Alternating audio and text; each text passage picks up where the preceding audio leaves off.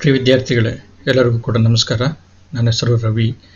ನಾನು ಕಾಲೇಜು ಮತ್ತು ತಾಂತ್ರಿಕ ಶಿಕ್ಷಣ ಇಲಾಖೆ ಬೆಂಗಳೂರು ಇದರ ಅಧೀನದಲ್ಲಿ ಬರುವಂಥ ಸರ್ಕಾರಿ ಪ್ರಥಮ ದರ್ಜೆ ಕಾಲೇಜು ಇಲ್ಲಿನ ಕನ್ನಡ ವಿಭಾಗದಲ್ಲಿ ಕನ್ನಡ ಸಹಾಯಕ ಪ್ರಾಧ್ಯಾಪಕನಾಗಿ ಸೇವೆ ಸಲ್ಲಿಸ್ತಾ ಇದ್ದೀನಿ. ದಾವಣಗೆರೆ ವಿಶ್ವವಿದ್ಯಾಲಯ ತನ್ನ ಅಧೀನದಲ್ಲಿ ಬರುವಂಥ ಪ್ರಥಮ ದರ್ಜೆ ಕಾಲೇಜುಗಳಲ್ಲಿ ಅಂತಿಮ BEಯ ಐಚ್ಛಿಕ ಕನ್ನಡದ ವಿದ್ಯಾರ್ಥಿಗಳಿಗೆ 6ನೇ ಸೆಮ್ನ ಪತ್ರಿಕೆಯಾಗಿ 6.2ರ ಒಂದು ಪತ್ರಿಕೆಯನ್ನು ನಿಗದಿಪಡಿಸಿದೆ. ಆ ಪತ್ರಿಕೆ ಹೆಸರು ತೌಲನಿಕ ಅಧ್ಯಯನ ಮತ್ತು ಅದರ ಪಠ್ಯಗಳು ಅಂತ ತಂದ್ಬಿಟ್ಟು. ಈ ಪತ್ರಿಕೆಯಲ್ಲಿ ತೌಲನಿಕ ಅಧ್ಯಯನ ಮತ್ತು ಅದರ ಪಠ್ಯಗಳು ಅನ್ನುವಂಥ ತೌಲನಿಕ ಅಧ್ಯಯನಕ್ಕೆ ಸಂಬಂಧಪಟ್ಟಿರುವಂಥ ತಾತ್ವಿಕತೆಯ ಭಾಗ ಒಂದು ಇದೆ. ನಂತರ ಪಠ್ಯಗಳಿಗೆ ಸಂಬಂಧಪಟ್ಟಿರುವಂಥ ಇನ್ನೊಂದು ಭಾಗ ಇದೆ. ನಾವು ಮೊದಲನೇ ಭಾಗವಾಗಿರುವಂಥ ತೌಲನಿಕ ಅಧ್ಯಯನ ಅನ್ನುವಂಥ ತಾತ್ವಿಕತೆಯ ಭಾಗದ ಬಗ್ಗೆ ನಾವು ಚರ್ಚೆ ಮಾಡ್ತಾ ಇದ್ವಿ. ಇದು 25ನೇ ಸೆಷನ್. ಇದರಲ್ಲಿ ನಾವು ಮಹಾಕಾವ್ಯ ಅನ್ನುವಂಥದ್ದು ಈಗಾಗಲೇ ಹಿಂದಿನ ಅಧಿವೇಶನದಲ್ಲಿ ಮಹಾಕಾವ್ಯದ ಬಗ್ಗೆ ನಾವು ಮಾತಾಡಿದ್ದೀವಿ. ಆ ಪ್ರಕಾರವಾಗಿ ಮಹಾಕಾವ್ಯ ಅನ್ನುವಂಥದ್ದು ಸಾಹಿತ್ಯ ಮುಖ್ಯವಾಗಿರುವಂಥ ಒಂದು ಪರಂಪರಾಗತವಾಗಿ ಬಹುತೇಕ ಸಾಹಿತ್ಯ ಸಂಸ್ಕೃತಿ ಅನ್ನುವಂಥದ್ದು ಪ್ರಬಲವಾಗಿ ಬೆಳ್ಕೊಂಡು ಬಂದಿರುವಂಥ ಬೇರೆ ಬೇರೆ ಸಾಂಸ್ಕೃತಿಕವಾಗಿರುವಂಥ ಹಿರಿಮೆ ಇರುವಂಥ ರಾಷ್ಟ್ರಗಳಲ್ಲಿ ಈ ಮಹಾಕಾವ್ಯ ಪರಂಪರೆ ಇದೆ. ಅದನ್ನು ಎಪಿಕ್ ಅಂತ ಕರೀತಾರೆ. ಇನ್ನೊಂದು ಲಿರಿಕ್ ಅನ್ನುವಂಥದ್ದು, ಇದನ್ನು ಕೂಡ ಸಾಹಿತ್ಯ ಪ್ರಕಾರಗಳು ಅನ್ನುವಂಥ ಕಳೆದ ಅಧಿವೇಶನದ ಒಂದು ಸಾಮಾನ್ಯ ಸ್ವರೂಪದ ಒಂದು ಅಂಶದಲ್ಲಿ ಉಪ ಅಂಶಗಳಾಗಿ ಅದನ್ನು ಗಮನಿಸಿದ್ವಿ. ಲಿರಿಕ್ ಅಂತಂದ್ರೆ ಭಾವಗೀತೆ ಅಂತ, ಮಹಾಕಾವ್ಯ ಅಂತಂದ್ರೆ ಎಪಿಕ್ ಅಂತ. ಇಲ್ಲಿ ಮುಖ್ಯ ರೂಪದಲ್ಲಿ ಅಂದರೆ ಮೇನ್ ಆಗಿ ಮುಖ್ಯ ಅಂಶಗಳನ್ನಾಗಿ ಮಹಾಕಾವ್ಯ ಅಥವಾ ಎಪಿಕ್ ಅಂದರೆ ನಮ್ಮ ಭಾರತೀಯ ಸಂದರ್ಭದಲ್ಲಿ ಮಹಾಕಾವ್ಯ ಮತ್ತು ಎಪಿಕ್ ಅನ್ನುವಂಥದ್ದು, ಮತ್ತು ಲಿರಿಕ್ ಅನ್ನುವಂಥದ್ದು ನಮ್ಮ ಕನ್ನಡದ ಸಂದರ್ಭದಲ್ಲಿ ಭಾವಗೀತೆ. ಇವನ್ ಕನ್ನಡದ ಸಂದರ್ಭದಲ್ಲಿ ಮಹಾಕಾವ್ಯ ಅನ್ನುವಂಥದ್ದನ್ನು ಕೂಡ ಅದಿದೆ. ಲಿರಿಕ್ಕಿಗೆ ಸಂಬಂಧಿಯಾಗಿ ಭಾವಗೀತೆಯನ್ನು ನಾವು ಬಳಸ್ತೀವಿ. ಸೊ ಈಗ ನಾವು ಫಸ್ಟು ಮಹಾಕಾವ್ಯ ಅಥವಾ ಎಪಿಕ್ ಇದನ್ನು ನಾವು ಚರ್ಚೆಗೆ ಒಳಪಡಿಸ್ಬೋದು. ಈಗ ನಮಗೆ ತಿಳಿದಿರುವಂಥದ್ದು ಏನು ಅಂತಂದರೆ, ಸಾಹಿತ್ಯ ಅನ್ನುವಂಥದ್ದು ಗದ್ಯ ಮತ್ತು ಪದ್ಯಗಳಿಂದ ಕೂಡಿರುವಂಥದ್ದು ಅಂತಂದ್ಬಿಟ್ಟು ಇದೊಂದು ರೀತಿ. ಅಥವಾ ಗದ್ಯದಲ್ಲಿರುತ್ತೆ, ಪದ್ಯದಲ್ಲಿರುತ್ತೆ, ಅಥವಾ ಗದ್ಯ ಪದ್ಯದಲ್ಲಿ ಎರಡರಲ್ಲೂ ಕೂಡ ಇರುವಂಥ ಚಂಪು ರೂಪದಲ್ಲಿ ಅನ್ನುವಂಥದ್ದು ಸಾಹಿತ್ಯ ಅನ್ನುವಂಥದ್ದು. ಭಾರತೀಯ ಕಾವ್ಯ ಮೀಮಾಂಸಕರ ಪ್ರಕಾರ ಮಹಾಕಾವ್ಯ ಅನ್ನುವಂಥದ್ದು ಗದ್ಯ ಪದ್ಯ ಎರಡೂ ರೂಪದಲ್ಲಿರುತ್ತೆ. ಗದ್ಯದಲ್ಲಿರುತ್ತೆ ಅಥವಾ ಪದ್ಯದಲ್ಲಿರುತ್ತೆ ಮತ್ತು ಚಂಪು ರೂಪದಲ್ಲೂ ಕೂಡ ಇರುತ್ತೆ. ಪದ್ಯದಲ್ಲಿರುವಂಥದ್ದು ಸರಿ, ಚಂಪು ರೂಪದಲ್ಲಿರುವಂಥದ್ದು ಸರಿ, ಗದ್ಯದಲ್ಲೂ ಕೂಡ ಗದ್ಯದಲ್ಲೂ ಕೂಡ ಇರುತ್ತೆ ಮಹಾಕಾವ್ಯ. ಬಾಣಭಟ್ಟನ ಕಾದಂಬರಿ, ಸಂಸ್ಕೃತದಲ್ಲಿ ಬಾಣಭಟ್ಟನ ಕಾದಂಬರಿ ಎನ್ನುವಂಥ ಕಾವ್ಯ ಗದ್ಯ ರೂಪದಲ್ಲಿರುವಂಥದ್ದು. ಅದನ್ನು ಅವನು ಬಾಣಭಟ್ಟ ಅದರ ಬಹುತೇಕ ಭಾಗವನ್ನು ಬರೆದು ಪೂರೈಸ್ತಾನೆ. ಹೊತ್ತಿಗೆ ಆ ಸಂದರ್ಭದಲ್ಲಿ ಅವನು ವಿಧಿವಶನಾಗ್ತಾನೆ. ನಂತರ ಅವನ ಮಗ ಭೂಷಣ ಭಟ್ಟ ಅನ್ನುವಂಥವನು ಅದನ್ನು ಸಂಪೂರ್ಣಗೊಳಿಸ್ತಾನೆ. ಗದ್ಯದಲ್ಲಿರುವಂಥದ್ದು ಮಹಾಕಾವ್ಯ ಅಂತಂದ್ಬಿಟ್ಟು ಪರಿಗಣಿತವಾಗಿದೆ. ಪದ್ಯದಲ್ಲಿರುವಂಥದ್ದು ಅಥವಾ ಚಂಪು ರೂಪದಲ್ಲಿರುವಂಥದ್ದು ಇವೆಲ್ಲ ನಮಗೆ ಗೊತ್ತಿದೆ. ಪದ್ಯದಲ್ಲಿ ಕುಮಾರ ಸಂಭವ ಅನ್ನುವಂಥದ್ದು, ರಘುವಂಶ ಅನ್ನುವಂಥದ್ದೆಲ್ಲ ಪದ್ಯದಲ್ಲಿರುವಂಥದ್ದು, ಕಾಳಿದಾಸನ ಕೃತಿಗಳು. ಹಾಗೆ ಬೇರೆ ಬೇರೆ ಸಂಸ್ಕೃತದಲ್ಲಿರುವಂಥ ಕೃತಿಗಳೆಲ್ಲನೂ ಕೂಡ ಪದ್ಯದಲ್ಲಿರುವಂಥದ್ದು. ನಂತರ ಕನ್ನಡದಿಂದ ಚಂಪು ಅಲ್ಲಿ ಪ್ರವೇಶ ಮಾಡಿತು. ಸೊ ಹಾಗಾಗಿ ಚಂಪು ರೂಪದಲ್ಲೂ ಕೂಡ ಮಹಾಕಾವ್ಯಗಳಿದೆ. ಮಹಾಕಾವ್ಯಗಳನ್ನು ಅದು ಮಹಾಕಾವ್ಯದ ಸ್ವರೂಪ ಏನು ಅಂತಂದ್ಬಿಟ್ಟು ಹೇಳಬೇಕಾದ್ರೆ ಸಾಮಾನ್ಯವಾಗಿ ಒಂದು ಮಾತನ್ನು ಬಳಸ್ತಾರೆ, ಸರ್ಗಬಂಧವು ಮಹಾಕಾವ್ಯಂ ಅಂತಂದ್ಬಿಟ್ಟು. ಹಲವು ಸರ್ಗಗಳಿಂದ ಕೂಡಿರುವಂಥದ್ದು ಮಹಾಕಾವ್ಯ ಅಂತ. ಸರ್ಗ ಅಂತಂತಂದರೆ ಹಲವು ಅಧ್ಯಾಯಗಳಿಂದ ಕೂಡಿರುವಂಥದ್ದು, ಬಹು ಅಧ್ಯಾಯಗಳಿಂದ ಕೂಡಿರುವಂಥದ್ದು, ಇದು ಮಹಾಕಾವ್ಯ ಅಂತಂದ್ಬಿಟ್ಟು. ಸೊ ಹಾಗಾಗಿ ಹಲವು ಅಧ್ಯಾಯಗಳಿಂದ ಕೂಡಿರುವಂಥದ್ದು, ವಿಸ್ತಾರವಾಗಿರುವಂಥದ್ದು. ಕುವೆಂಪು ಅವರು ಹೇಳ್ತಾರೆ ಮಹಾಕಾವ್ಯ ಅಂತಂದರೆ ಬೃಹತ್ತಿನಿಂದ ಕೂಡಿರಬೇಕು, ಇನ್ನೊಂದು ಮಹತ್ತಿನಿಂದ ಕೂಡಿರಬೇಕು. ಈ ಮಹತ್ತು ಮತ್ತು ಬೃಹತ್ತುಗಳಿಂದ ಕೂಡಿರುವಂಥದ್ದು ಮಹಾಕಾವ್ಯ ಅಂತ. ಸೊ ಇಲ್ಲಿ ಏನಂತಂದರೆ ಅನೇಕ ಅಧ್ಯಾಯಗಳು ಅಂತಂದರೆ ಬೃಹತ್ ಅನ್ನುವಂಥದ್ದು ಬರುತ್ತೆ. ಮತ್ತು ಮಹಾಪುರುಷರ ಜೀವನವನ್ನು ಕುರಿತದ್ದಾಗಿರುತ್ತೆ ಮಹಾಕಾವ್ಯ. ಉದಾಹರಣೆಗೆ ರಾಮಾಯಣ ಮಹಾಪುರುಷರ ಜೀವನವನ್ನು ಕುರಿತದ್ದಾಗಿರೋದು. ಹನುಮಂತನಂತ ಒಬ್ಬ ಅತ್ಯಂತ ವಿದ್ವಾಂಸನಾಗಿರುವಂಥ ಮಂತ್ರಿ, ರಾಮನಂತ ಆದರ್ಶ ಪುರುಷೋತ್ತಮ ಅಂತ ಕರೀತಾರೆ, ಸುಗ್ರೀವನಂಥ ಸ್ನೇಹಿತ, ಎಲ್ಲ ಆದರ್ಶ ಪಾತ್ರಗಳು, ಸೀತೆಯಂಥ ಹೆಂಡತಿ, ಲಕ್ಷ್ಮಣನಂಥ ಸಹೋದರ, ಮಹಾಪುರುಷರಿಂದ ಕೂಡಿರುವಂಥದ್ದು. ಮಹಾಭಾರತದಲ್ಲಿ ಪಾಂಡವರು, ಕೃಷ್ಣ, ದುರ್ಯೋಧನನ್ನು ಕೂಡ ರನ್ನ ಏನಂತ ಕರೀತಾನೆ ಅಂದರೆ ಮಹಾಸತ್ವ ಕರೀತಾನೆ. ಅಂದರೆ ಅಷ್ಟು ಗುಣಗಳಿದೆ ಅವನಲ್ಲಿ ಅಂತ ತಂದ್ಬಿಟ್ಟು. ಸೊ ಹಾಗಾಗಿ ಮಹಾಪುರುಷರಿಂದ ಕೂಡಿರುವಂಥದ್ದು ಮಹಾಕಾವ್ಯ ಅಂತಂದ್ಬಿಟ್ಟು. ಮತ್ತೆ ಅವರ ಮಹಾಪುರುಷರ ಜೀವನವನ್ನು ಕುರಿತದ್ದಾಗಿರುವಂಥದ್ದು ಇದು ಮಹಾಕಾವ್ಯ ಅಂತ. ಸೊ ಹಾಗಾಗಿ ಏನಂತಂದ್ರೆ ಮಹಾಕಾವ್ಯ ಉದಾತ್ತ ವ್ಯಕ್ತಿಗಳ ಅಥವಾ ಮಹತ್ತಾಗಿರುವಂಥ ವ್ಯಕ್ತಿಗಳನ್ನು ಕುರಿತಿರುವಂಥ ಕಾವ್ಯ ಅನ್ನುವಂಥದ್ದು. ಮತ್ತು ಮಹಾಕಾವ್ಯದ ಪ್ರಮುಖ ಪಾತ್ರಗಳು ಮತ್ತು ಮಹಾಕಾವ್ಯದಲ್ಲಿರುವಂಥ ಮಹಾಪುರುಷರು ಇವರೆಲ್ಲರೂ ಕೂಡ ನೈಸರ್ಗಿಕವಾಗಿ ಅಂದರೆ ಸಹಜವಾಗಿ ಅತ್ಯಂತ ಆದರ್ಶಿತವಾಗಿರುವಂಥ ಬದುಕನ್ನು ಸಾಗಿಸ್ತಂಥವ್ರು. ತನಗೆ ಒಲಿದು ಬಂದಿರುವಂಥ ರಾಜ್ಯವನ್ನು ತಂದೆ ಹೇಳಿದ್ರು ಅಂತ, ದಶರಥ ಹೇಳಿದ ಅಂತಂತಂದ್ಬಿಟ್ಟು ಒಂದೇ ಮಾತಿಗೆ ಅದನ್ನು ಕೈಬಿಟ್ಟು 14 ವರ್ಷದ ವನವಾಸಕ್ಕೆ ತೆರಳಿದಂಥ ರಾಮ ಆದರ್ಶ ಪುರುಷ. ಆ ಗಂಡನಿಲ್ದೇ ಇರುವಂಥ ಅರಮನೆ ನನಗೆ ಬೇಡ ಅಂತ ತಂದ್ಬಿಟ್ಟು, ಗಂಡನ ಜೊತೆ ಇರುವಂಥ ಕಾಡು ನನಗೆ ಅರಮನೆ ಅಂತ ತಂದ್ಬಿಟ್ಟು ಗಂಡನನ್ನು ಹಿಂಬಾಲಿಸ್ತಂಥ, ರಾಮನನ್ನು ಹಿಂಬಾಲಿಸ್ತಂಥ ಸೀತೆ.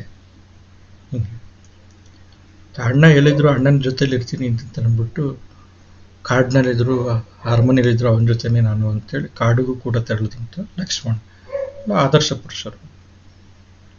ಸುಗ್ರೀವ ಮಿತ್ರರಲ್ಲಿ ಅಂದರೆ ಅತ್ಯಂತ ನಂಬಿಕೆ ಇರುವಂಥವು.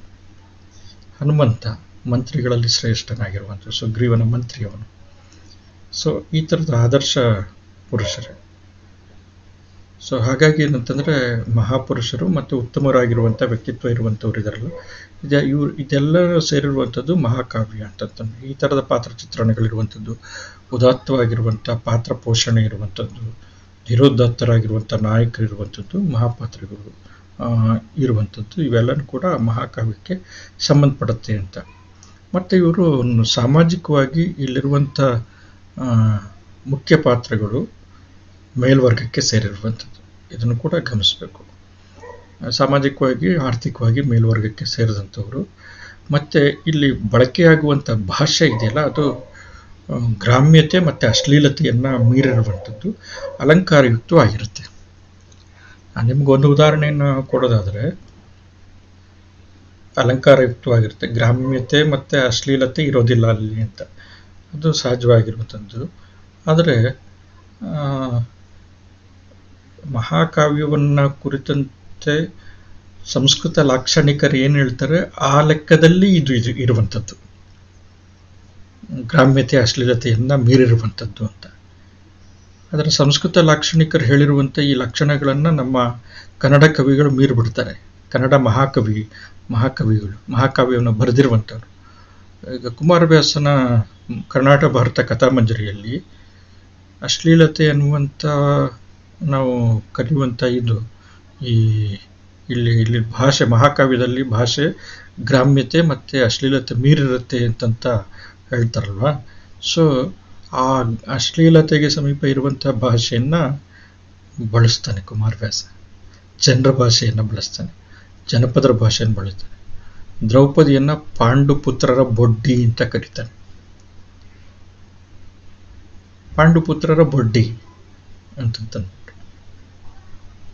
ಅಂದರೆ ಪಾಂಡುಪುತ್ರರು ಅಂತಂದ್ರೆ ಪಾಂಡವರು, 5 ಜನ ಪಾಂಡವರ ಬೊಡ್ಡಿ ಅವಳು ಅಂತಂದ್ಬಿಟ್ಟು ಈ ಭಾಷೆ ಬಳಸ್ತಾನೆ. ದ್ರೌಪದಿನೂ ಕೂಡ ಒಂದು ಸಂದರ್ಭದಲ್ಲಿ ಏನು ಹೇಳ್ತಾಳೆ ಅಂತಂದ್ರೆ, ಪಾಂಡವರಿಗೆ ನೀವು ಪತ್ನಿಯನ್ನು ಮಾರಿ ಧರ್ಮಸ್ಥಿತಿಯನ್ನು ಕೊಂಡ್ಬಿಟ್ರಿ, ನೀವು ಪತ್ನಿಯನ್ನು ಮಾರಿಬಿಟ್ರಿ, ಧರ್ಮವನ್ನು ಕೊಂಡ್ಕೊಂಡ್ರಿ, ಗಂಡರೈವರು ನೀವು 3 ಲೋಕದ ಗಂಡರು, ಆದರೆ ಒಬ್ಬಳು ಹೆಂಡತಿಯನ್ನು ನಿಮ್ಮ ಕೈಯಲ್ಲಿ ಆಳಕ್ಕಾಗಲಿಲ್ಲ, ನಿಮ್ಮ ಯೋಗ್ಯತೆ ಎಷ್ಟು ಅಂತ. ಗಂಡರು ಬಂಡರು ಮೆಣ್ಣು ಶಂಡರು ಅಂತಂತ ಹೇಳ್ತಾರೆ. ಸೊ ಈ ಥರದ ಮಾತಿದೆಯಲ್ಲ, ಗ್ರಾಮ್ಯವಾಗಿರುವಂಥದ್ದು, ಅಶ್ಲೀಲತೆಯನ್ನು ಹೊಂದಿರುವಂಥದ್ದು. ಸೊ ಹಾಗಾಗಿ ಅಶ್ಲೀಲತೆಯನ್ನು ಮೀರಿರುವಂಥದ್ದು, ಗ್ರಾಮ್ಯತೆಯನ್ನು ಮೀರಿರುವಂಥದ್ದು ಅಂತಂದರೆ ಯಾವುದೋ ಒಂದು ಅಂದರೆ ಸಂಸ್ಕೃತ ಮಹಾಕಾವ್ಯದ ಲಕ್ಷಣಗಳನ್ನು ತಿಳಿಸುವಂಥ ಲಕ್ಷಣಶಾಸ್ತ್ರ ಗ್ರಂಥಗಳು ಹೇಳುವಂಥ ಲಕ್ಷಣಗಳು ಅಲಂಕಾರಯುಕ್ತವಾಗಿರುತ್ತೆ ಅನ್ನೋದಕ್ಕೆ ಒಂದು ಉದಾಹರಣೆಯನ್ನು ಕೊಡ್ತೀನಿ. ಹನುಮಂತ ಸಮುದ್ರೋಲ್ಲಂಘನವನ್ನು ಮಾಡಿ ಲಂಕೆಗೆ ಹೋಗಬೇಕಾದ್ರೆ ಅವನು ಏನು ಮಾಡ್ತಾನೆ ಅಂತಂದರೆ ಸಮುದ್ರ ತೀರದಲ್ಲಿರುವಂಥ ಮಹೇಂದ್ರ ಪರ್ವತವನ್ನು ಹತ್ತುತ್ತಾನೆ. ಆ ಮಹೇಂದ್ರ ಪರ್ವತವನ್ನು ಹತ್ತಿಬಿಟ್ಟು ಬೃಹದಾಕಾರವಾಗಿರುವಂಥ ಆಕಾರವನ್ನು ತಾಳಿ ಅವನು ಒಂದ್ಸತಿ ಆ ಮಹೇಂದ್ರ ಪರ್ವತವನ್ನು ಹಿಂಗೆ ಕಾಲಿನಿಂದ ಹಿಂಗೆ ತಳ್ಳಿ ಒಂದ್ಸತಿ ಹಿಂಗೆ ಚಿಮ್ತಾನೆ. ಚಿಮ್ಮಿದಂಥ ಸಂದರ್ಭದಲ್ಲಿ, ಹಾರಿದಂಥ ಸಂದರ್ಭದಲ್ಲಿ ಹಿಂಗೆ ಹಾರ್ತಾನೆ. ಅಗಾಧವಾಗಿರುವಂಥ ಗಾತ್ರ, ಅವನ ಬಾಲ ಈ ಥರ ಹಿಂಗೆ ಹಾವಿನ ಥರ ಹಿಂಗಿರುತ್ತೆ.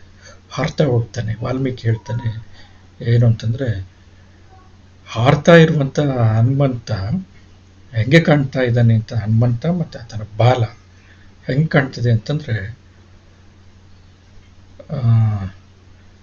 ಈ ಹಾವಿನ ರಾಜನಾಗಿರುವಂಥ, ಸರ್ಪಗಳ ರಾಜನಾಗಿರುವಂಥ ವಾಸುಕಿಯನ್ನು ಇಟ್ಕೊಂಡಿರುವಂಥ ಗರುಡ ಹಾರ್ತಾ ಇರೋಂಗೆ ಹಾರ್ತಾ ಇದ್ದಾನೆ. ಬಾಲ ಇದೆ ಸರ್ಪದ ರೀತಿ. ಆ ವಾಸುಕಿಯನ್ನು ಹಿಡಿದಿರುವಂಥ ಸರ್ಪ, ಇದು ವಾಸುಕಿ ಎನ್ನುವಂಥ ಮಹಾಸರ್ಪವನ್ನು ಹಿಡಿದಿರುವಂಥ ಗರುಡನಂತೆ ಹಾರ್ತ. ಆ ಚಿಮ್ಮಿದ ರಭಸಕ್ಕೆ ನೋಡಿ, ಗರುಡನಂತೆ ಹಾರಿದ ಅಲಂಕಾರ ಹೆಂಗೆ ಬಳಸ್ತಾನೆ ಉಪಮೆ. ಚಿಮ್ಮಿದ ರಭಸಕ್ಕೆ ಮಹೇಂದ್ರ ಪರ್ವತದಲ್ಲಿರುವಂಥ ಕೆಲವು ಬಂಡೆಕಲ್ಲುಗಳು ಅವನ ಹಿಂದೆನೇ ಹೋಗ್ಬಿಟ್ವಂತೆ. ಸೊ ಮನೆಗೆ ಬಂದಿರುವಂಥ ನೆಂಟರನ್ನ ಅಷ್ಟು ದೂರ ಕಳಿಸಿ ವಾಪಸ್ ಬರೋಂಗೆ ಆ ಕಲ್ಲುಗಳು ಚಿಮ್ಬಿಟ್ಟು ಆಮೇಲೆ ಕೆಳಗೆ ಬೀಳ್ತವೆ. ಉಪಮೆಯ ರೂಪಕದಲ್ಲಿ ಉಪಮೆಯಲ್ಲೇ ಹೇಳ್ತಾನೆ. ಸೊ ಭಾಷೆ ಅಲಂಕಾರಯುಕ್ತವಾಗಿರುತ್ತೆ. ಸೊ ಮತ್ತು ಅಷ್ಟಾದಶ ವರ್ಣನೆ ಮತ್ತು ರಸಗಳ ಪ್ರತಿಪಾದನೆ ಇರುತ್ತೆ. ಅಷ್ಟಾದಶ ವರ್ಣನೆ ಕನ್ನಡದ ಕವಿಗಳು ಪಾಲಿಸ್ಕೊಂಡು ಬರ್ತಾರೆ, ಬಹುತೇಕ ಪಾಲಿಸ್ಕೊಂಡು ಬರ್ತಾರೆ ಪ್ರಾರಂಭದಲ್ಲಿ. ನಂತರ ಕೆಲವನ್ನ ಕೈ ಬಿಡ್ತಾರೆ. ಅದನ್ನು ಕೆಲವರು ಹಠ ಬಿದ್ದು ಸಾಧಿಸಿದ್ದಾರೆ, ಕೆಲವರು ಕೈ ಬಿಟ್ಟಿದ್ದಾರೆ. ಸೊ ಹಾಗಾಗಿ ಹಠ ಬಿದ್ದು ಸಾಧಿಸ್ಕೊಂಡ್ಬಿಟ್ಟು ಗಿರಿಜಾ ಕಲ್ಯಾಣದಲ್ಲಿ ಸನ್ಯಾಸಿಯಾಗಿರುವಂಥ ನಾರದನನ್ನು ಕೂಡ ವೇಶ್ಯಾವಾಟಿಕೆಯ ಒಂದು ಸ್ಥಳಕ್ಕೆ ಕರ್ಕೊಂಡು ಹೋಗ್ತಾನೆ. ಸೊ ಹಾಗಾಗಿ ಏನಂತಂದರೆ ಅದನ್ನು ಹರಿಹರ ಆ ಥರ ಸುತ್ತಾಡಿಸ್ತಾನೆ. ಸೊ ಹಾಗಾಗಿ ಏನಂತಂದರೆ ಅಷ್ಟಾದಶ ವರ್ಣನೆಗಳನ್ನ ತರಲೇಬೇಕು ಅನ್ನುವಂಥದ್ದು ಒಂದು ಹಠ. ಇದು ಸಂಸ್ಕೃತದ ಕಾವ್ಯಮೀಮಾಂಸೆಯಲ್ಲೇ ಬರುವಂಥದ್ದು. ಇದನ್ನು ನಮ್ಮ ಕನ್ನಡ ಕವಿಗಳು ಕೆಲವರು ಅನುಸರಿಸಿದ್ದಾರೆ, ಬಹುತೇಕರು ಅನುಸರಿಸಿದ್ದಾರೆ. ಕೆಲವರು ಅದನ್ನು ಆಮೇಲೆ ಕೈ ಬಿಟ್ಬಿಟ್ಟಿದ್ದಾರೆ. ಕೆಲವು ಮುಖ್ಯವಾಗಿರುವಂಥದ್ದನ್ನು ಅನುಸರಿಸ್ತಾರೆ, ಕೆಲವೊಂದು ಬಿಟ್ಟಿದ್ದಾರೆ. ರಸ ಪ್ರತಿಪಾದನೆ ಇರುತ್ತೆ ಅಂತ, ಒಂದು ಮುಖ್ಯವಾಗಿರುವಂಥ ರಸ ಇರುತ್ತೆ ಅಂತ. ಈಗ ಪಂಪ ಭಾರತ ಇರಲಿ, ಗದಾಯುದ್ಧ ಇರಲಿ, ಅದರಲ್ಲಿ ವೀರರಸ ಪ್ರಧಾನವಾಗಿರುವಂಥದ್ದು. ಈಗ ಪಂಪ ಭಾರತ ಅಂತಂದರೆ ವಿಕ್ರಮಾರ್ಜುನ ವಿಜಯ, ರನ್ನನ ಗದಾಯುದ್ಧ ಅಂತಂದ್ರೆ ಸಾಹಸ ಭೀಮ ವಿಜಯ, ವೀರರಸನೇ ಪ್ರಧಾನವಾಗಿರುವಂಥದ್ದು. ಹರಿಶ್ಚಂದ್ರನ ಕಾವ್ಯ ಕರ್ಣರಸ ಪ್ರಧಾನವಾಗಿರುವಂಥದ್ದು. ಈಗ ಆದಿಪುರಾಣ ಶಾಂತಿರಸ ಪ್ರಧಾನವಾಗಿರುವಂಥದ್ದು. ಸೊ ಈ ಥರ ಇದೆಯಲ್ಲ, ರಸ ಪ್ರತಿಪಾದನೆ ಮುಖ್ಯವಾಗಿರುವಂಥದ್ದು. ಸಾಮಾನ್ಯವಾಗಿ ಎಲ್ಲ ಭಾರತೀಯ ಮಹಾಕಾವ್ಯಗಳ ವಸ್ತು ಇದೆಯಲ್ಲ, ಇದು ಪುರಾಣಗಳಿಂದ, ರಾಮಾಯಣ ಮಹಾಭಾರತಗಳಿಂದ ತೆಗೆದುಕೊಂಡಿರುವಂಥದ್ದು. ಬಹುತೇಕ ಇವೆಲ್ಲ ಪುರಾಣಗಳಿಂದನೇ, ರಾಮಾಯಣ ಮಹಾಭಾರತಗಳಿಂದನೇ ತೆಗೆದುಕೊಂಡಿರುವಂಥದ್ದು. ಸೊ ಜೈನ ಪುರಾಣಗಳಿಂದ, ಜೈನ ತೀರ್ಥಂಕರರ ಕಥೆಗಳು ತೆಗೆದುಕೊಳ್ಳಲಾಗಿದೆ. ಮತ್ತು ರಾಮಾಯಣ ಮಹಾಭಾರತದ ವಸ್ತುಗಳನ್ನು ಇವು ಪಂಪಾದಿಗಳೆಲ್ಲ ಬಳಸ್ಕೊಂಡ್ಬಿಟ್ಟಿದ್ದಾರೆ.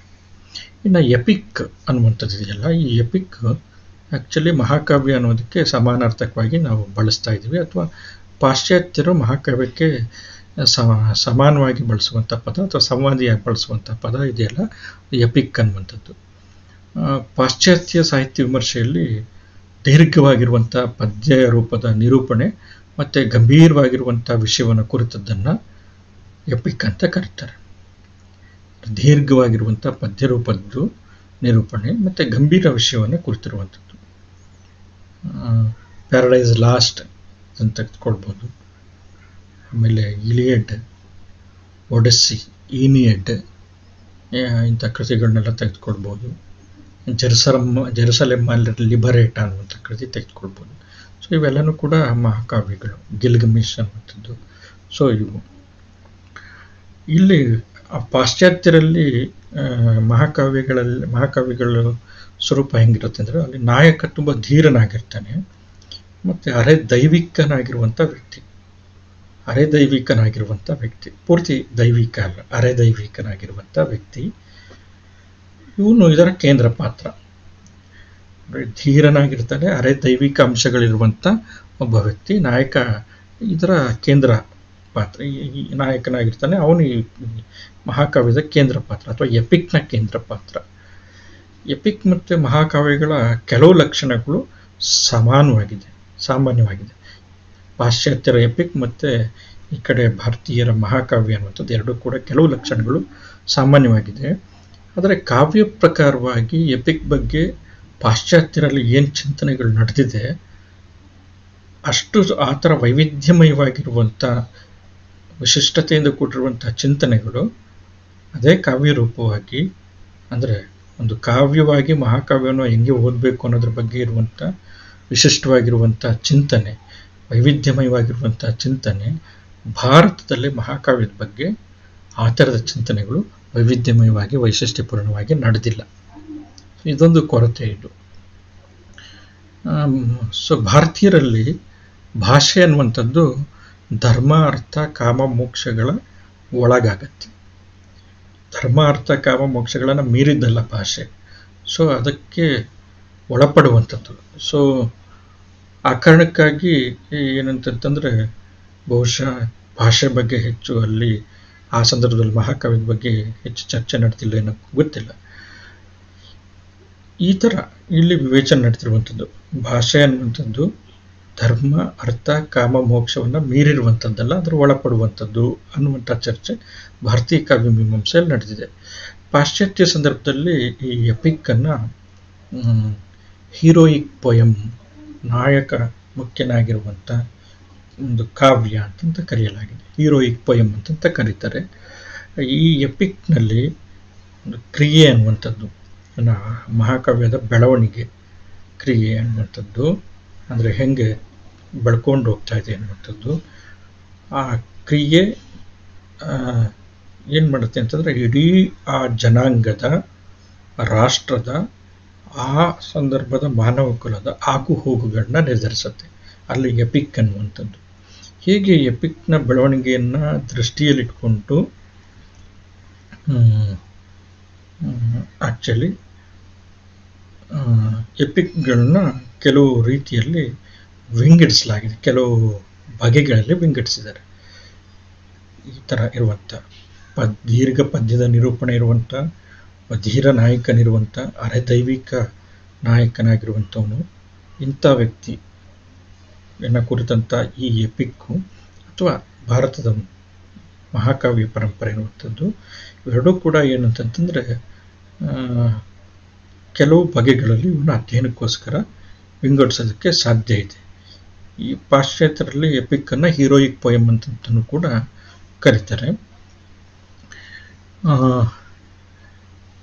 ಹಲವು ಭಾಗಗಳಾಗಿ ವಿಂಗಡಿಸಿರುವಂಥ ಈ ಮಹಾಕಾವ್ಯಗಳು ಅಥವಾ ಎಪಿಕ್ನಲ್ಲಿ ಒಂದು ಟ್ರೆಡಿಷನಲ್ ಎಪಿಕ್ ಅಂತಂತಂದ್ಬಿಟ್ಟು, ಸಾಂಪ್ರದಾಯಿಕ ಮಹಾಕಾವ್ಯ ಅಂತ, ಟ್ರೆಡಿಷನಲ್ ಎಪಿಕ್ ಅಂತಂತಂದ್ಬಿಟ್ಟು ಒಂದು ಸಾಂಪ್ರದಾಯಿಕ ಅಂತ, ಇನ್ನೊಂದು ಫೋಕ್ ಎಪಿಕ್ ಅಂತಂತಂದ್ಬಿಟ್ಟು ಜನಪದ ಮಹಾಕಾವ್ಯ ಅಂತಂತಂದ್ಬಿಟ್ಟು.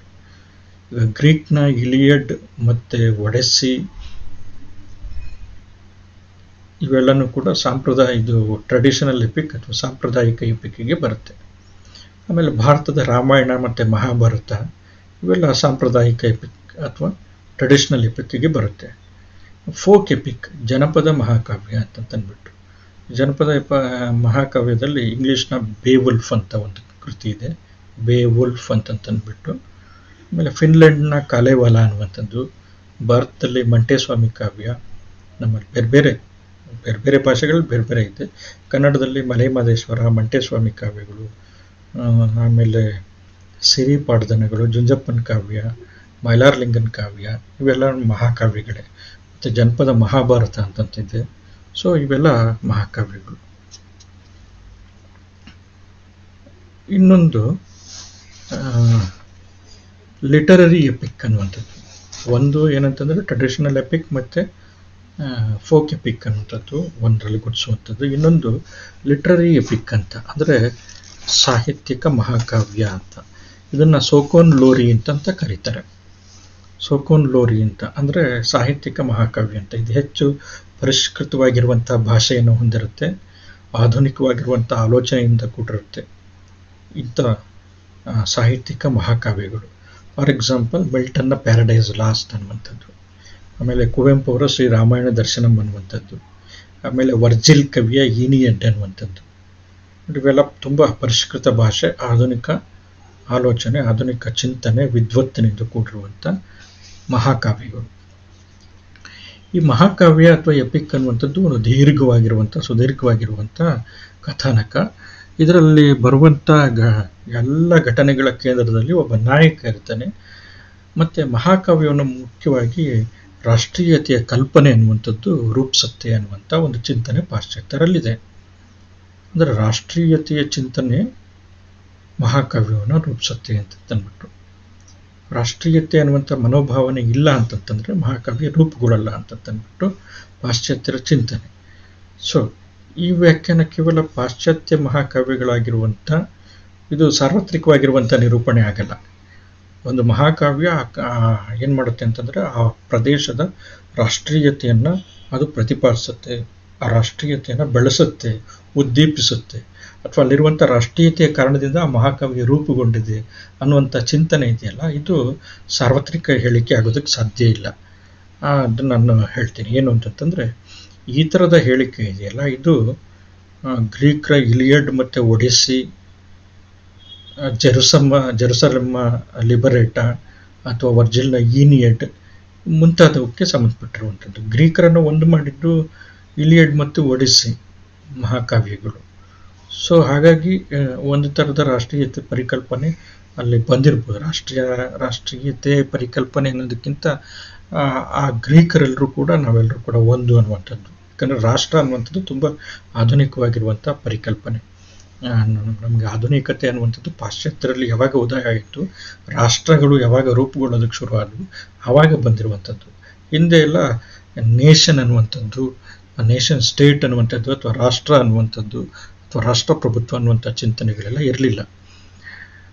ಆದರೆ ಈ ಪಾಶ್ಚಾತ್ಯರು ಹೇಳುವಂಥ ರಾಷ್ಟ್ರೀಯತೆ ಕಾರಣದಿಂದ ಒಂದು ಮಹಾಕಾವ್ಯ ಉದ್ಭವಿಸುತ್ತೆ ಅಂತ ಹೇಳ್ತಾರಲ್ಲ, ಇದು ಮಿಲ್ಟನ್ನ ಪ್ಯಾರಡೈಸ್ ಲಾಸ್ಟಿಗೆ ಅನ್ವಯಿಸಲ್ಲ.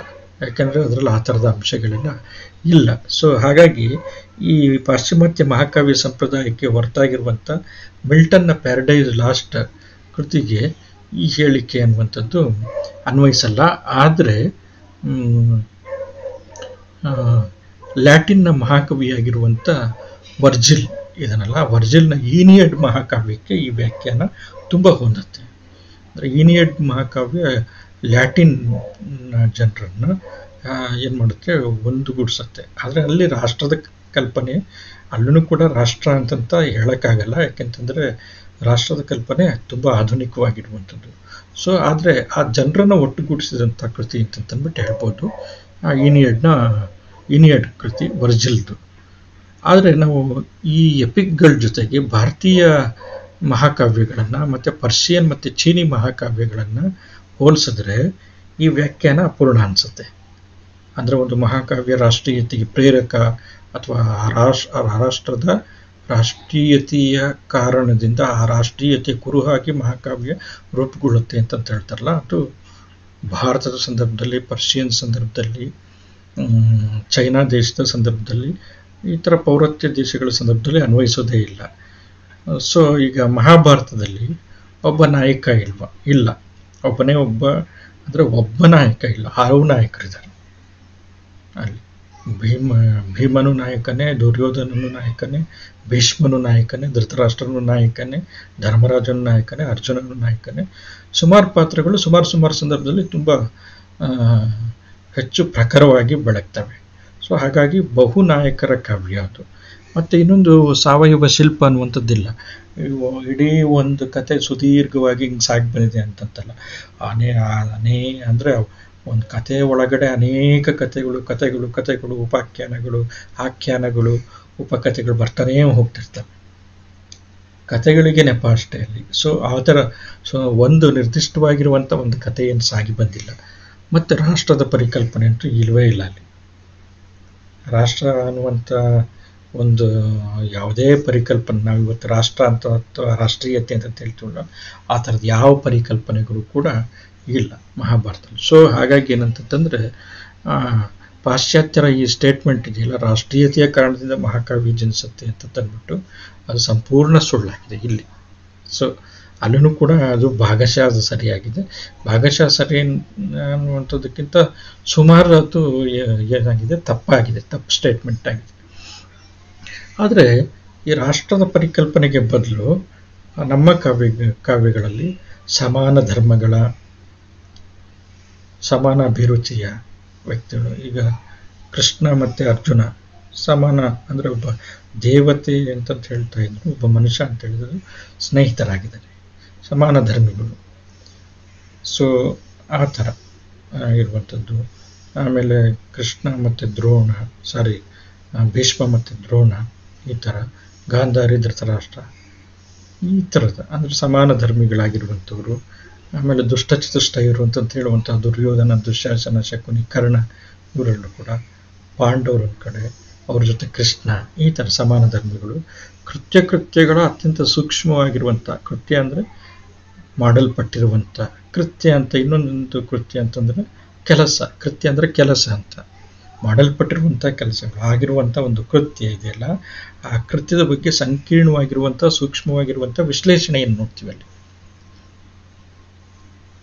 ಈಗ ನಾನು ಇದ್ರ ಬಗ್ಗೆ ನಾನು ಮಾತಾಡಿದ್ದೆ. ದ್ರೌಪದಿಯನ್ನು ರಾಜ್ಯಸಭೆಗೆ ಕರೆಸಿ ಸೀರೆಯನ್ನು ಸೆಳೆದಂಥ ಸಂದರ್ಭದಲ್ಲಿ ಅವಳು ಕೇಳಿದಂಥ ಪ್ರಶ್ನೆಗೆ ಯಾರೂ ಉತ್ತರ ಕೊಡೋದಕ್ಕಾಗೋದಿಲ್ಲ. ಈ ಧರ್ಮರಾಜ ತನ್ನನ್ನು ಸೋತಿನ ನಂತರ ನನ್ನ ಸೋತಿದನಲ್ಲ, ಈ ಕ್ರಮ ಸರಿ ಇದೆಯಾ ಅಂತಂದ್ಬಿಟ್ಟು, ತನ್ನನ್ನು ಸೋತ ಮೇಲೆ, ಅವನೇ ಸೋತ ನಂತರ ಅವನು ಗುಲಾಮನಾದ್ಮೇಲೆ ಮತ್ತೊಬ್ಬರನ್ನ ಅವನು ಹೆಂಗೆ, ಅವನಿಗೇನೋ ಅಧಿಕಾರನೇ ಉಳ್ಕೊಳ್ಳೋದಿಲ್ಲ, ಇನ್ನೊಬ್ಬರನ್ನ ಪಣಕ್ಕಿಡೋದಕ್ಕೆ ಅವನಿಗೆ ಹೆಂಗೆ ಸಾಧ್ಯ? ಗುಲಾಮನಾಗಿರುವಂಥವನಿಗೆ, ದಾಸನಾಗಿರೋನಿಗೆ. ಮತ್ತು ನನಗೆ ಹೆಂಗೆ ಪಣಕ್ಕಿಟ್ಟ ಅವನು? ನನಗೆ ಹೆಂಗೆ ಜೂಜಿಗೆ ಹುಟ್ಟದ? ಈ ಪ್ರಶ್ನೆಗೆ ಉತ್ತರ ಕೊಡೋದಕ್ಕೆ ಯಾರ ಕೈಯಲ್ಲೂ ಆಗಲ್ಲ. ಸೊ ಇಂಥ ಸೂಕ್ಷ್ಮ ವಿವೇಚನೆಯನ್ನು ಮಾಡಿದೆ. ಅಲ್ಲಿ ನೀತಿ ವಿಧನಾಗಿರುವಂಥ, ರಾಜನೀತಿ ಶಾಸ್ತ್ರಜ್ಞನಾಗಿರುವಂಥ ವಿದುರ ಇದ್ದಾನೆ, ಧರ್ಮವನ್ನು ಅರಿದು ಕುಡಿದಿರುವಂಥ ಭೀಷ್ಮ ಇದ್ದಾನೆ, ಗುರುಗಳಾಗಿರುವಂಥ ದ್ರೋಣರಿದ್ದಾರೆ, ಯಾರ ಕೈಲೂ ಕೃಪಾರಿದ್ದಾರೆ, ಯಾರ ಕೈಲೂ ಉತ್ತರ ಕೊಡೋಕ್ಕಾಗಿಲ್ಲ. ಧರ್ಮರಾಜನೇ ಇದ್ದಾನೆ, ತಲೆ ತೆಗೆಸ್ಕೊಂಡು ಕೂತ್ಕೊಳ್ಬೇಕಾಯ್ತು. ಸೊ ಈ ಥರದ ಚರ್ಚೆಗಳನ್ನು ಅದು ಮಾಡುತ್ತೆ. ಸೊ ಬೇರೆ ಬೇರೆ ಗುಣಗಳ ಅಸಂಖ್ಯಾತ ಪಾತ್ರಗಳಿದೆ. ದುರಂತ ಪ್ರಜ್ಞೆಯನ್ನು ಕಾಣ್ತೀವಿ, ಬೇರೆ ಬೇರೆ ಗುಣಗಳು. ಶಕುನಿ ಅತ್ಯಂತ ದುಷ್ಟನಾಗಿರುವಂಥವು. ಅದೇ ಥರ ಉತ್ತರ ಕುಮಾರ, ಅವನೊಬ್ಬ ವಿಚಿತ್ರ ಪುರುಷ. ಅದೇ ಥರ ಭೀಮ, ಅವನು ಒಂದೊಂದ್ಸತಿ ರಾಕ್ಷಸನು ಅನಿಸುವಷ್ಟು ಭೀಭತ್ಸನಾಗ್ತಾನೆ. ದುಶ್ಯಾಸನ ಎದೆ ಬಗ್ದು ಅವನ ಕರಳುಗಳನ್ನೆಲ್ಲ ಮಾಲೆಗಳನ್ನಾಗಿ ಮಾಡಿ ಹಾಕೊಂಡ್ಬಿಟ್ಟು, ಆಮೇಲೆ ರಕ್ತವನ್ನು ಚೆಲ್ಲಿ ಆಮೇಲೆ ಅದನ್ನು ಕುಡಿದ್ಬಿಟ್ಟು ದ್ರೌಪದಿಗೆ ಅದನ್ನು ಹಚ್ತಾ, ಕೊಬ್ಬರಿ ಎಣ್ಣೆ ಹಚ್ಚಿದಂಗೆ, ಆಮೇಲೆ ಅವನ ಕರಳುಗಳನ್ನೆಲ್ಲ ಮಲ್ಲಿಗೆ ಹೂ ಮುಡಿಸ್ದಂಗೆ ಅವಳು ಕೂದಲಿಗೆ ಮುಡಿಸ್ಬಿಟ್ಟು, ಈಗ ನೀನು ಬಿಚ್ಚಿರುವಂಥ ನಿನ್ನ ಮುಡಿಯನ್ನು ಈಗ ತುರುಕು ಕಟ್ಟು ಅಂತ ಹೇಳ್ತಾನೆ. ಸೊ ಇಷ್ಟು ಬೀಭತ್ಸವಾಗಿರುವಂಥ ದುರಂತ ಪ್ರಜ್ಞೆ, ಕೊನೆಗೂ ಕೂಡ ಇಷ್ಟು 11 ಅಕ್ಷೋಹಿಣಿಯ ನಾಯಕನಾಗಿರುವಂಥವನು ದಿಕ್ಕಿಟ್ಟು ದೈನೇಸಿಯಾಗಿ ವೈಶಂಪಾಯನ ಕೊಳದಲ್ಲಿ ಅಡಗಿ ಕೊನೆಗೂ ಕೂಡ ಜೀವ ಉಳಿಸ್ಕೊಳ್ಳಕ್ಕಾಗಲಾರದೆ, ಕೊನೆಗೆ ಯುದ್ಧದಲ್ಲಿ ಸೋತು ಒಂದು ಕಾಲು ಮುರ್ಕೊಂಡು ಸಾಯೋಕ್ಕೂ ಆಗದೆ ಬದುಕಕ್ಕೂ ಆಗದೆ ಬಿದ್ದೋಗ್ತಾನೆ ಚಕ್ರವರ್ತಿ. ಈ ಥರ. ಸೊ ಇವೆಲ್ಲ ಈ ಥರದ ದುರಂತ ಪ್ರಜ್ಞೆಗಳು ಕಾಣುತ್ತೆ. ಮಹಾಭಾರತ, ಗಿಲ್ಗಮೇಶ್ ಮುಂತಾದ ಕೃತಿಗಳನ್ನು ಪಾಶ್ಚಿಮಾತ್ಯ ಮಹಾಕಾವ್ಯಗಳ ಜೊತೆ ಹೋಲಿಸಿದ್ರೆ ಅನಿಸುವಂಥದ್ದು ಏನಂತಂದರೆ, ನಮ್ಮ ರೂಢಿಗತವಾಗಿರುವಂಥ ಮಹಾಕಾವ್ಯ ಕಲ್ಪನೆ, ವ್ಯಾಖ್ಯಾನಗಳು ಬದಲಾಗುತ್ತೆ. ಯಾಕಂದರೆ ಪಾಶ್ಚಾತ್ಯ ಮಹಾಕಾವ್ಯದ ಕಲ್ಪನೆ ಬೇರೆ, ನಮ್ಮ ಮಹಾಕಾವ್ಯದ ಕಲ್ಪನೆಗಳು ಬೇರೆ. ಆಗ ಒಟ್ಟಾರೆ ಮಹಾಕಾವ್ಯ, ವಿಶ್ವದ ಮಹಾಕಾವ್ಯದ ಒಂದು ಪರಂಪರೆ ಏನು ಬಂದಿದೆ ಅದು ಏಕರೂಪಿಯಾಗಿಲ್ಲ, ಬಹುರೂಪಿಯಾಗಿದೆ. ಸೊ ಮತ್ತೆ ಅಲ್ಲಿ ಮತ್ತೆ ಇಲ್ಲಿರುವಂಥ ಮಹಾಕಾವ್ಯಗಳ ಸ್ವರೂಪಗಳು ಬೇರೆ ಇದೆ, ಸಾಂಸ್ಕೃತಿಕ ಹಿನ್ನೆಲೆಗಳು ಬೇರೆ ಇದೆ. ಸೊ ಅದಕ್ಕೆ ಏನು ಕಾರಣ ಅನ್ನುವಂಥದ್ದು, ಸಾಮ್ಯ ವೈಷಮ್ಯಗಳೇನಿದೆ, ಏನು ಕಾರಣ ಅದಕ್ಕೆ ಅನ್ನುವಂಥದ್ದೆಲ್ಲನೂ ಕೂಡ ಗೊತ್ತಾಗುತ್ತೆ. ಇಲ್ಲಿಗಿಂತ ಉತ್ತಮಕ್ಕೆಯಾಗಿರುವಂಥ ಅಂಶಗಳು ಅಲ್ಲೇನಿದೆ, ಅಲ್ಲಿಗಿಂತ ಉತ್ತಮವಾಗಿರುವಂಥ ಅಂಶಗಳು ಇಲ್ಲೇನಿದೆ ಅನ್ನುವಂಥದ್ದೆಲ್ಲನೂ ಕೂಡ ನಾವು ತಿಳಿದು ನಮ್ಮ ದೃಷ್ಟಿಕೋನ ಅತ್ಯಂತ ವಿಶಾಲ ಆಗುತ್ತೆ ಅನ್ನುವಂಥದ್ದು. ಸೊ ಇಷ್ಟು ಮಹಾಕಾವ್ಯಗಳ ಬಗ್ಗೆ. ಮಹಾಕಾವ್ಯದ ಅಧ್ಯಯನ ಅತ್ಯಂತ ಸುದೀರ್ಘವಾಗಿರುವಂಥದ್ದು. ಒಟ್ಟು ಈಗ ಇಷ್ಟು ಮಹಾಕಾವ್ಯಗಳ ಬಗ್ಗೆ ಇಷ್ಟು ಹೇಳಿ ನಾನು ನಿಲ್ಲಿಸ್ತಿದ್ದೀನಿ. ನಂತರ ಲಿರಿಕ್ ಅಥವಾ ಭಾವಗೀತೆ, ಇದನ್ನು ಕೂಡ ಸಾಹಿತ್ಯ ಪ್ರಕಾರಗಳಲ್ಲಿ ಒಂದು ಅಂತಂತೇಳಿ ನಾವು ಗುರುತಿಸಿ ಅದರ ಬಗ್ಗೆ ಕಳೆದ ಅಧಿವೇಶನದಲ್ಲಿ ನಾವು ಮಾತಾಡಿದ್ವಿ. ನಾನು ಹೇಳಿದ್ದೆ ಏನು ಅಂತಂದರೆ, ಈ ಲಿರಿಕ್ ಅನ್ನುವಂಥದ್ದು ತಂತಿವಾದ್ಯದ ಜೊತೆ ಹಾಡುವಂಥ ಒಂದು ಲಘು ಗೀತೆ ಅಂತಂತಂದ್ಬಿಟ್ಟು, ಆ ತಂತಿವಾದ್ಯವನ್ನು ಲೈರ್ ಅಂತ ಕರಿತಾ ಇದ್ರು. ಆ ಲೈರ್ ಅನ್ನುವಂಥ ತಂತಿವಾದ್ಯದ ಜೊತೆ ಹಾಡ್ತಾ ಇದ್ದಿದ್ದರಿಂದ ಅದನ್ನು ಲಿರಿಕ್ ಅಂತಂತ ಕರೀತಾರೆ. ಕನ್ನಡದಲ್ಲಿ ನಾವು ಅದನ್ನು ಭಾವಗೀತೆ ಅಂತಂತ ಕರ್ಕೊಂಡಿದ್ದೀವಿ. ಲೈರ್ ಅಥವಾ ಯಾವುದೇ ತಂತಿವಾದ್ಯದ ಜೊತೆ ಹಾಡುವಂತೆ ರಚನೆಯಾಗಿರುವಂಥ ಗೀತೆಗಳನ್ನು ಲಿರಿಕ್ ಅಂತಂತ ಕರೆಯಲಾಗಿದೆ. ಇದರಲ್ಲಿ ಸಾಮಾನ್ಯವಾಗಿ ಬರುವಂಥ ವಸ್ತುಗಳು ದೀರ್ಘ ಕಥಾನಕ ಏನಿರಲ್ಲ, ಮಹಾ ವ್ಯಕ್ತಿಗಳ ನಿರೂಪಣೆ ಏನಿರಲ್ಲ. ಬದಲಿಗೆ ಏನಿರುತ್ತೆ ಅಂತಂತಂದರೆ, ಇದು ವೈಯಕ್ತಿಕ ಭಾವನೆಗಳನ್ನು ಅಭಿವ್ಯಕ್ತ ಮಾಡುವಂಥ ಒಂದು ಕಿರುಗಮನ, ಪರ್ಸನಲ್ ಆಗಿರುವಂಥ ವೈಯಕ್ತಿಕವಾಗಿರುವಂಥ ಭಾವನೆಗಳನ್ನು ಅಭಿವ್ಯಕ್ತಿ ಮಾಡುವಂಥದ್ದು. ಒಂದು ಹಾಡುವಂತೆ ರಚನೆಯಾಗಿರುವಂಥದ್ದು, ಇನ್ನೊಂದು ವೈಯಕ್ತಿಕ ಭಾವನೆಗಳನ್ನು ಅಭಿವ್ಯಕ್ತಿಪಡಿಸುವಂಥದ್ದು. ಎರಡು ರೀತಿ ಇದರ ವ್ಯಾಖ್ಯಾನ.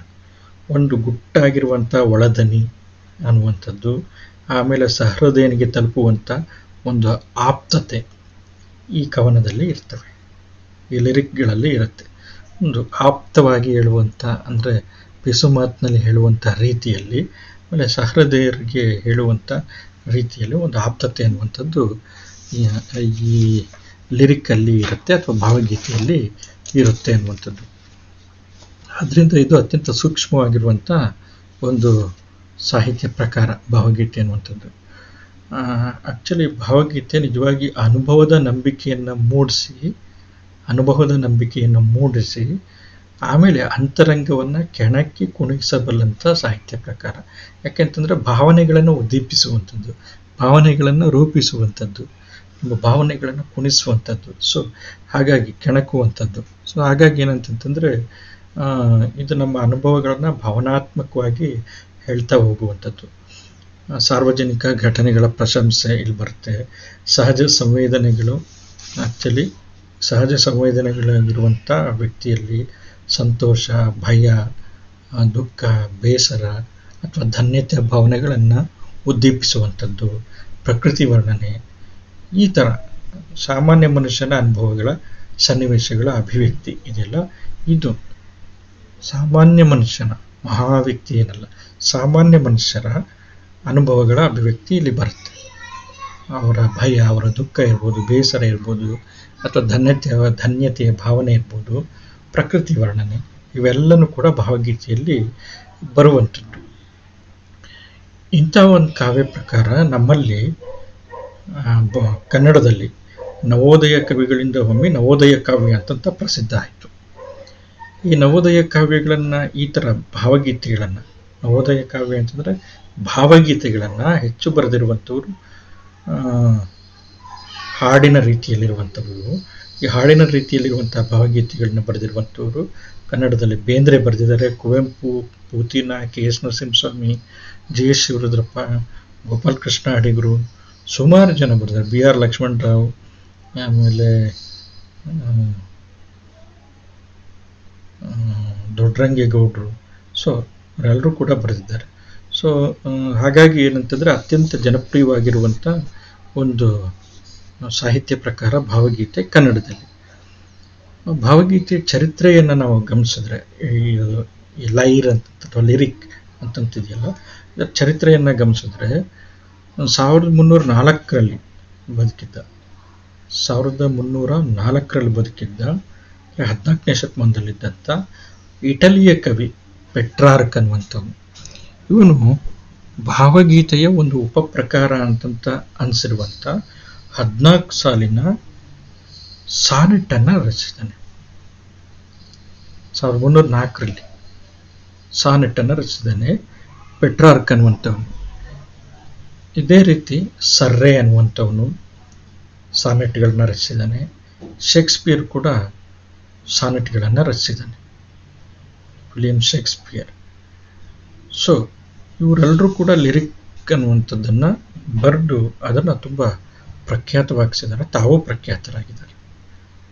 ಸೊ ಈ ರೀತಿಯಾಗಿ ಈ ಲಿರಿಕ್ನ ಬೆಳವಣಿಗೆ ಆಗಿದೆ. ಸೊ ಈ ಸಾನೆಟ್ಗಳನ್ನು ಆ್ಯಕ್ಚುಲಿ ಇದು ಬರೆದಿರುವಂಥವರ ಹೆಸರಿನಲ್ಲಿ ಆಯಾ ಮಾದರಿ ಅಂತಂತ ಹೇಳಲಾಗಿದೆ. ಆಯಾ ಮಾದರಿ ಅಂತಂದ್ಬಿಟ್ಟು, ಈಗ ಫಾರ್ ಎಕ್ಸಾಂಪಲ್ ಪೆಟ್ರಾರ್ಕ್ ಬರೆದಿರುವಂತಹ ಸಾನೆಟ್ ಇದೆಯಲ್ಲ, ಅದು ಒಂದು ಥರದ ಮಾದರಿ, ಅಂದರೆ ಲಿರಿಕ್ನ ಒಂದು ಮಾದರಿ. ಅದನ್ನು ಪೆಟ್ರಾರ್ಕಿಯನ್ ಸಾನೆಟ್ ಅಂತಲೇ ಕರೀತಾರೆ, ಪೆಟ್ರಾರ್ಕಿಯನ್ ಸಾನೆಟ್ ಅಂತಂದ್ಬಿಟ್ಟು. ಇನ್ನೊಂದು ಇಂಗ್ಲಿಷ್ ಸಾನೆಟ್ ಅಂತಂತ ಒಂದಿದೆ, ಅದು ಪೆಟ್ರಾರ್ಕಿಯನ್ ಸಾನೆಟ್ಗಿಂತ ಸ್ವಲ್ಪ ಭಿನ್ನವಾಗಿರುವಂಥದ್ದು ಇಂಗ್ಲಿಷ್ ಸಾನೆಟ್ ಅಂತ. ಮತ್ತು ಶೇಕ್ಸ್ಪಿಯರ್ ಬರೆದಿರುವಂಥ ಸಾನೆಟ್ಗಳು ಕೂಡ ಇವೆರಡಕ್ಕಿಂತ ಭಿನ್ನವಾಗಿರುವಂಥದ್ದು ಶೇಕ್ಸ್ಪಿಯರಿಯಲ್ ಸಾನೆಟ್ ಅಂತ ಕರೀತಾರೆ. ಅದನ್ನು ಶೇಕ್ಸ್ಪಿಯರ್ ಬರೆದಿರುವಂಥ ಸಾನೆಟನ್ನು ಶೇಕ್ಸ್ಪಿಯರಿಯಲ್ ಸಾನೆಟ್ ಅಂತ ಕರೀತಾರೆ. ಈ ರೀತಿ ಸಾನೆಟ್ಗಳನ್ನು ವಿಭಾಗ ಮಾಡ್ಕೊಂಡಿದ್ದಾರೆ. ಪೆಟ್ರಾರ್ಕ್ ಬರೆದಿರುವಂಥದ್ದು ಇಂಗ್ಲಿಷ್ ಸಾನೆಟ್ಟು ಮತ್ತು ಶೇಕ್ಸ್ಪಿಯರಿಯಲ್ ಸಾನೆಟ್ ಅಂತ ತಂದ್ಬಿಟ್ಟು. ಈ ರೀತಿ ಭಾವಗೀತೆ ಅಂತ ತಂದ್ಬಿಟ್ಟು ಕನ್ನಡದಲ್ಲಿ ಕರೆಸ್ಕೊಂಡಂಥ ಈ ಪ್ರಕಾರ ಪಾಶ್ಚಾತ್ಯರಲ್ಲಿ ಹಲವು ರೀತಿಯಲ್ಲಿ ಪ್ರಯೋಗಕ್ಕೆ ಬಂದಿದೆ. ಅದು ಬರೀ ಭಾವಗೀತೆ ಅಥವಾ ಲಿರಿಕ್ ರೂಪದಲ್ಲಿ ಮಾತ್ರ ಅಲ್ಲ, ಬೇರೆ ಬೇರೆ ರೂಪದಲ್ಲಿ ಅದು ಬಳಕೆಯಲ್ಲಿದೆ. ತುಂಬ ವಿಶೇಷ ಪ್ರಕಾರವಾಗಿರುವಂಥ ಇದನ್ನು ಕನ್ನಡಕ್ಕೆ ಸಂಬಂಧಪಟ್ಟಂಗೆ ನೋಡಿದ್ರೆ ಇದು ಹಸ್ತವತೆಯನ್ನು ಮೀರಿ ದಂತಗೋಪುರದಲ್ಲಿ ಕುತ್ಕೊಂಡು ಬರೆದಂಥ ಕವನಗಳು ಅಂತ ಅನಿಸುತ್ತೆ. ಆದರೆ ಪ್ರಾರಂಭದಲ್ಲಿ ಏನು ಥರ ಅನಿಸ್ಲಿಲ್ಲ, ನವೋದಯದ ಸಂದರ್ಭದಲ್ಲಿ ಆ ಥರ ಏನು ಬಂದಿಲ್ಲ. ಅವರು ಆ್ಯಕ್ಚುಲಿ ಅವರು ತಮ್ಮ ಅನುಭವವನ್ನು ಭಾವಗೀತೆ ಪ್ರಕಾರದಲ್ಲಿ ಅವರು ಅದನ್ನು ಹೇಳ್ಕೊಂಡಿದ್ದಾರೆ. ಆದರೆ ನಂತರದ ಕವಿಗಳು ಅದನ್ನೇ ಅನುಸರಣೆ ಮಾಡ್ತಾ ಮಾಡ್ತಾ ಮಾಡ್ತಾ ಒಂಥರ ಏನಾಯಿತು ಅಂತಂತಂದರೆ ಅದೊಂಥರ ಪುನರಾವರ್ತನೆ ಆಗೋದಕ್ಕೆ ಶುರುವಾಯಿತು, ರೇಜಿಗೆ ಆಗೋದಕ್ಕೆ ಶುರುವಾಯಿತು. ಸೊ ಹಾಗಾಗಿ ವಾಸ್ತವದ ಸಮಸ್ಯೆಗಳನ್ನು ಗಮನಿಸ್ದೆ ಯಾವುದೋ ದಂತಗೋಪುರ ಕೂತ್ಕೊಂಡು ಸುಖ, ಸಂತೋಷ, ಸಮೃದ್ಧಿಯ ಬಗ್ಗೆ, ಪ್ರಕೃತಿಯ ಬಗ್ಗೆ, ಪುಷ್ಪಗಳ ಬಗ್ಗೆ, ಹೂವುಗಳ ಬಗ್ಗೆ ಬರೆಯೋದಕ್ಕೆ ಶುರು ಮಾಡಿದ್ರು ಕವಿಗಳು. ಆಮೇಲೆ ನಂತರ ಬಂದಂಥ ಸಾಹಿತ್ಯ ಚಳವಳಿಗಳು ಅಂಥ ಕವಿಗಳನ್ನ ರಿಜೆಕ್ಟ್ ಮಾಡಿ ಪ್ರಗತಿಶೀಲ ಕವಿಗಳು, ಪ್ರಗತಿಶೀಲ ಲೇಖಕರು, ನವ್ಯ ಕವಿಗಳು ಇವರೆಲ್ಲರೂ ಕೂಡ ಈ ಇಂಗ್ಲೀಷ್ನಲ್ಲಿರುವಂಥ ಅಂದರೆ ಪಾಶ್ಚಾತ್ಯರಲ್ಲಿರುವಂಥ ಲಿರಿಕ್ ಬೇರೆ ಬೇರೆ ಉಪಪ್ರಭೇದಗಳನ್ನು ಹೊಂದಿದೆ. ಸಾನೆಟ್ ಅನ್ನುವಂಥದ್ದು, ಎಲಿಜಿ ಅನ್ನುವಂಥದ್ದು, ಓಡ್ ಅನ್ನುವಂಥದ್ದು, ಲಿರಿಕಲ್ ಬ್ಯಾನೆಡ್ ಅನ್ನುವಂಥದ್ದು ಮುಂತಾಗಿರುವಂಥದ್ದು. ಸಾನೆಟ್ಟನ್ನು ಆ್ಯಕ್ಚುಲಿ ಅಷ್ಟಷಟ್ಪದಿ ಅಂತಂತ ಕರೀತಾರೆ. ಆ್ಯಕ್ಚುಲಿ 14 ಸಾಲು ಅಂತಂತ ಹೇಳ್ತಾರಲ್ಲ, ಆ 14 ಸಾಲನ್ನು ಆ್ಯಕ್ಚುಲಿ 14 ಸಾಲಿನ ಇದನ್ನು ಅಷ್ಟಷಟ್ಪದಿ ಅಂತಂತ ಕರೀಲಾಗಿದೆ. ಆಮೇಲೆ ಎಲಿಜಿ ದುಃಖಗೀತ ಅಂತಂತ ಕರೆದಿದ್ದಾರೆ. ಓಡ್ ಅನ್ನುವಂಥದ್ದು ಪ್ರಘಾತ ಅಂತ ನಾವು ಕನ್ನಡದಲ್ಲಿ ಕರ್ಕೊಂಡಿದ್ದೀವಿ. ಲಿರಿಕಲ್ ಬ್ಯಾಲೆಡ್ ಅನ್ನುವಂಥದ್ದನ್ನು ಕೂಡ ಬಳಕೆಯಲ್ಲಿರುವಂಥದ್ದು. ಸೊ ನಮ್ಮಲ್ಲಿ ಈ ಥರದ್ದೆಲ್ಲ ಕೂಡ ಬಂದಿದೆ. ನಮ್ಮಲ್ಲಿ ಸಾನೆಟನ್ನು ಒಂದು ಸ್ವಲ್ಪ ಅಷ್ಟಷಟ್ಪದಿ ಅಂತಂತ ಹೇಳ್ತಾ ಏನು ಮಾಡಿದ್ದಾರೆ ಅಂತಂತಂದರೆ, ಅಲ್ಲಿ ಅಲ್ಲಿ ಸಾನೆಟ್ ಆಗಿರುವಂಥದ್ದು ನಮ್ಮಲ್ಲಿ ಅಷ್ಟಷಟ್ಪದಿಯಾಗಿ 8+6 ಸಾಲಿನ 8 ಮೊದಲು 8 ಸಾಲು ಬರುತ್ತೆ. ನಂತರ ಏನಂತಂತಂದರೆ 6 ಸಾಲು 4 ಸಾಲು ಬಂದ್ಬಿಟ್ಟು ನಂತರ ಕೊನೆಗೆ 2 ಸಾಲು ಬರುತ್ತೆ.